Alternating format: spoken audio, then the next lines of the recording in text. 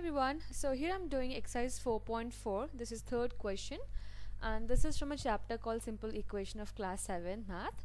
This is from the NCERT book and the question here is, Irfan says that he has 7 marbles more than 5 times the marbles Parmit has. Irfan has 37 marbles. How many marbles does Parmit have? Here we have to form a simple equation and we're going to use a variable here, but the question comes here, which one to take it as a variable.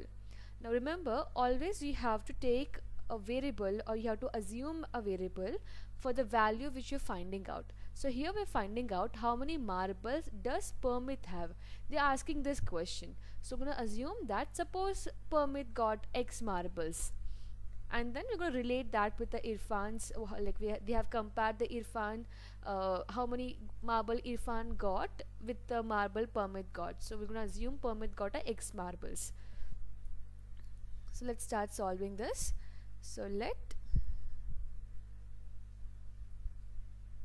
Parmit or let marbles Parmit have b is equal to X.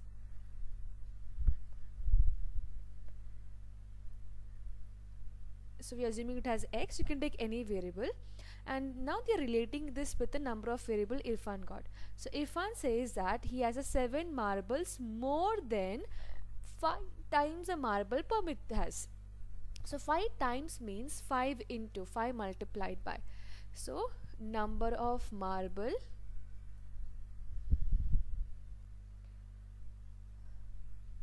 Irfan has will be equal to 5 times a marble Parmit has. So 5 times means multiplication and then X, because X is the number of marbles Parmit got.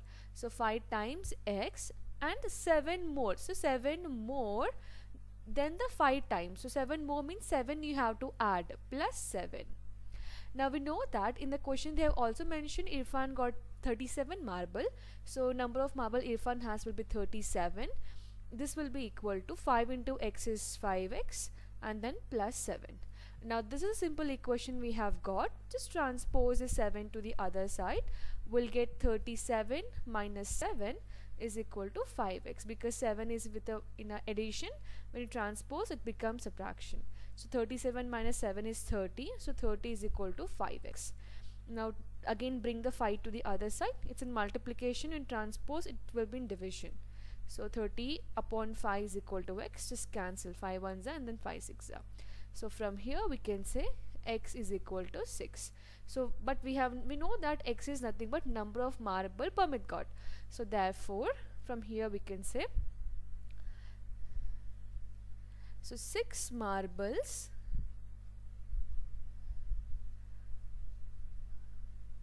Parmit have. That's it.